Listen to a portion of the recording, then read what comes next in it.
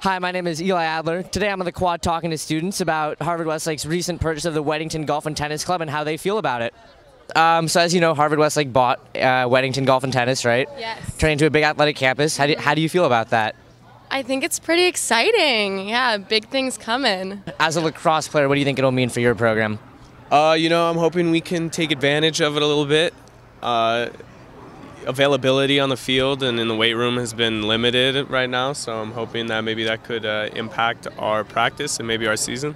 You guys have your big place in Encino, but do you guys think this will have an impact on you guys specifically, on your program? I mean, yeah, potentially. We're still in Encino right now, but we could see ourselves moving there in the future. So yeah, it should be a good opportunity for us. Do you think that it'll have a sizable impact on your program as a whole, not having to move around as much? I don't think so, because it's only a par 3 course, and it's only 9 holes. So I don't think it'd have the ability to replace an 18-hole course like Encino. What does it mean for you guys as a program? I mean, technically it means nothing for me, but hopefully we'll have better practice space in the future, because we always get moved to really weird times and really weird locations because we just get ousted from where we are because other teams are more important.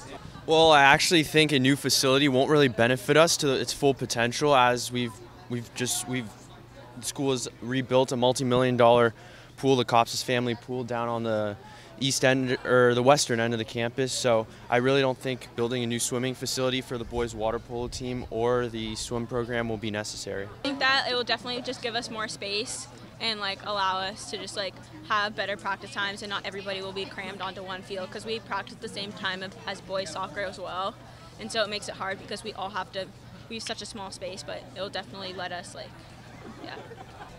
Well, it's really exciting, and I love that we're putting resources into helping the tennis program, but I'm pretty sure that it comes into effect after we graduate, but it's exciting nonetheless. If you guys move, obviously you guys do have a really good facility already, but if you guys move, do you think it could have an impact on the success of your program? I don't necessarily think so. I mean, we work really hard where we are right now, and we're pretty happy with what we got, so I think we're in a good spot right now for us. So do you think that this program, obviously not now, but in the future, will have a positive impact on cheerleading and will give you guys the practice times you want and the space you want, and why? I definitely think it'll have a positive impact on our practice times and locations in the future, because it gives more of an opportunity for us to be at the same times and acceptable times that aren't too late as other teams, and we'll kind of feel just as important as the football team or volleyball teams practicing right next to us, and I think that's really, really exciting for the cheer program. I think it's going to be a really great resource for students here to come.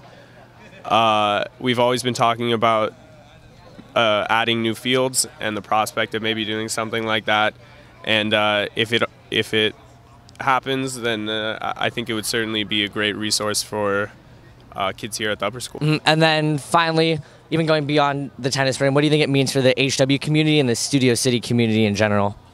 I think it's really awesome that Harvard Westlake is putting in effort to make all of the sports facilities near each other and actually very close to Harvard Westlake in general, and I think it's a good move by the school.